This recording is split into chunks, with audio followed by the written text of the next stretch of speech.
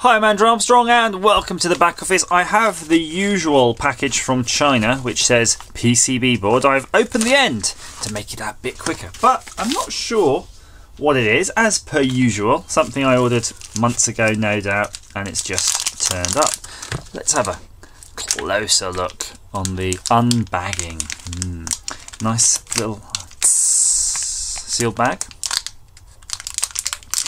Get out, you pesky critter.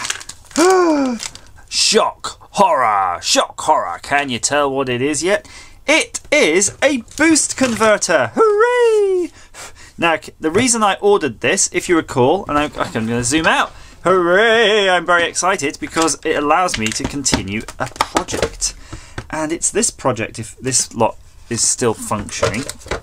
Let's get it all out of here.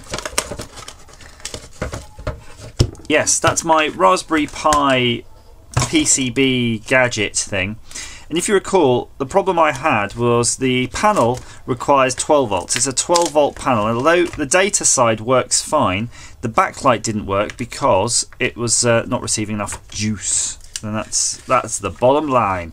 But now technically with this I can achieve more juice, because this should be taking a 5 volts in and then outputting a slightly, well, a very much higher voltage by adjusting this pot, and then there's a little boost chip and its inductor. So without further ado, let's get on and sort of test this really. So I'm going to unplug the Pi. We don't really need the Pinus right now. Yes, your Pinus. We just need our charge doctor. Yes, Herr Doctor! And a USB wire. And we can just plug it right in. Let's plug it in. I did turn on my soldering iron. You might have just heard that in the background. This is cute too. Look, it's actually got the USB power as a voltage in, and you can just solder terminals too. So that's going to be great for this project, because I can just sort of solder it to the power that goes to the Raspberry Pi and not have to waste a whole USB connector. So here's my voltmeter, and you can just about see that in the corner of the frame. So we're fitting everything in today. We're zooming, keeping it zoomed out, keeping it real. 18 volts. Yeah, great. So you can see here, just about, if you squint, I'll tell you, 5 volts out, 0 amps of course, and then that's giving me an 18 volts output of the end of this module. So it's not got any load though. So what I'm going to do is try to find a suitable screwdriver, and that will do. I'm going to adjust this down until I get 12 volts. Nope, going up. That's 19 volts. Other way. Go the other way. Anti-clockwise. There we go. You can see it dropping down. 16.2, 15. Now this module, if I recall, is quite expensive. I think it was probably a couple of quid. But not too much. Something around that region. So there's come on, 12 volts-ish. I think I'll just leave it a hair over, 12.1. That should be fine. So here is our panel, and you can see this is the weird one with the sort of red and black cables. But if you look at underneath, it's 2 12 volts and 2 ground volts. 12. These are 12. So I'm going to put this on the Vout plus. I'm just going to hold it with my fingers, and you can see the panel just here on the edge of the frame. Vout minus. Anything. I think it's. I think our actual battery back's gone off. There we are. Our battery bank, rather, not back, went off. Oh. Don't know what's happening there. Do you see how that just sort of died instantly?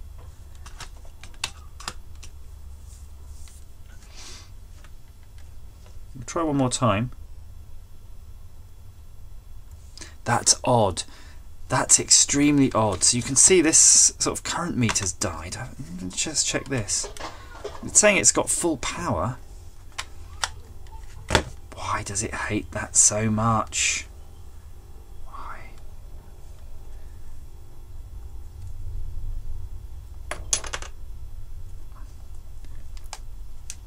I'm wondering if it's just... I don't know, maybe it just draws too much current. So I'm going to have to hook this up to the bench power supply. I think I'm going to try the V in and V out tabs on this with a bench power supply. So I've got the bench power supply just off camera, and I'm going to adjust the bench power supply down to 5 volts thereabouts. So we're going to go to the V in here. Nicely done. V in minus, again nicely done, even if I do say so myself. And going to take our output plus here. I've got our out minus, so I'm just gonna hold these by hand. In fact, I'm just gonna touch it with the soldering iron. It happens to be just here again. I've turned it on already.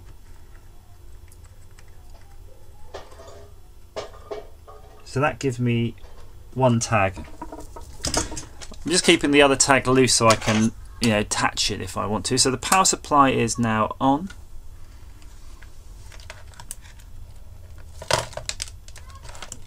Our black probe fell off. Not to worry. Okay, let's go for it. There we go. I'm seeing. Oh, I'm getting a current limit here at 700 milliamps. So we're using 591 milliamps in this conversion here. So I don't know. I don't think it's going to work out for us. The panel's definitely coming on though, nice and bright. And with some dexterous use of my multimeter, I'm going to try to read the voltage that's coming out of this bad boy. Get in there. It looks like we're driving it at 9 volts. We're getting 9 volts from our 5 volts. I'm just going to turn the bench power supply up. Yeah. So now we're at the bench power supply itself is outputting 9.3 volts. Again, 431 milliamps. Putting that down to 5 volts, it's using 750 milliamps. So it's eating a lot there.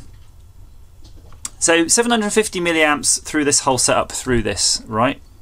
Let's just hook up the screen then directly to the power supply and see how many milliamps it uses. So currently the screen, the power supply is set to 5 volts, so the screen probably won't come on, or it won't be happy about it, because it will just come on and be dim.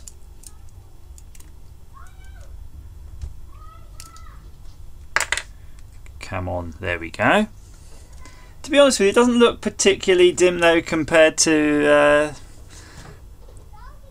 that sort of 12 volt feed. So I'm just turning up the voltage now. We're at 11 volts, 12 volts. So we're at 12 volts now. 12 volts, it's using 300 milliamps. And then back down to 5, it's using 533. So I don't know where I'm going with this. I have to decide what's my plan of attack here, really. There is something quite interesting to discover though. You see the driver, the cold cathode driver to the screen. It's at 9 volts basically. Yeah. I'll show you the difference if I get the probes on. It's at 9 volts, and then if we turn our power supply up to 12 volts, you can see it's only moving a sort of fraction of a volt. So maybe it makes more sense to put our booster just in line with the actual panel LED driver for the white LEDs, and then that way, you know, we're just boosting the bit that needed boosting, assuming the rest of here is sort of low voltage and happy enough as it is. So the quest goes on in the Raspberry Pi build, but I'm sure I'll come to some sort of decision at some point, maybe by the next video, and then we'll just continue with it. But that aside, I do think this is a rather nice module, and I would advise you to get one into your your own teardown lab or electronics lab, just because you never know when you're going to need one of these. And just try to read the chip off for you. This is by the way, SKU 7777 board, and the chip, the chip is pretty much illegible. Yeah. I'm going to have to say, looking at it, nope, can't read it. So if I find out what this chip is, I'll leave it in the description down below. But just look for the modules that look the same like this on eBay. Just put boost converter board. As ever, thank you for watching.